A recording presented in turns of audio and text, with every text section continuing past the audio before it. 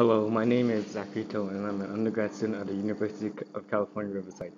My research focused on the growth of monolayer molybdenum disulfide through a process called chemical vapor deposition on silicon dioxide substrates. I started off my research project by putting on the appropriate personal protective gear to protect myself against the chemicals used in the growth and the potential fire dangers. To, to adequately protect myself from these potential dangers, I need to put on a flame-resistant lab coat, nitrile belts, and safety glasses. The next step is to retrieve the two alumina crucible from the tube furnace. First, I need to open the tube furnace. To do so, I will have to gently twist off the clamp. After a few twists, the clamp is loose enough to open the furnace. Then I will use an extension tool to take out the two crucibles. The sulfur crucible is near the end of the tube furnace, while the molybdenum trioxide crucible is at the center. Usually there's a grown substrate inside from a previous growth, so I would place it in a small plastic substrate container for later growth analysis. Then I would take these two crucibles to a designated cleaning area. At the designated cleaning area, I would start off by cleaning the molybdenum trioxide crucible because that is the easiest and fastest to clean.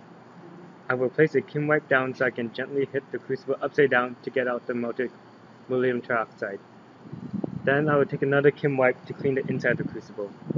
Next is a sulfur crucible, which can be a bit more difficult to clean because it is melted inside the crucible. I will use a tool to scrape off the melted sulfur. I will empty the sulfur I've scraped off periodically onto a Kim wipe and continue the same process until all of the sulfur has been removed. Next, I will start off by measuring out specific weights in grams for the two chemicals, sulfur and molybdenum trioxide. Many undergraduate or graduate students have their own set of weights they use depending on the growth. So I will start off by weighing out the desired sulfur weight for my growth. I will do the same for molybdenum trioxide.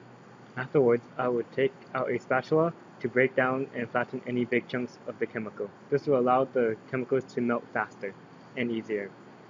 Then I will get a clean substrate and place it on top of the molybdenum trioxide crucible and place it at the desired position inside the tube furnace.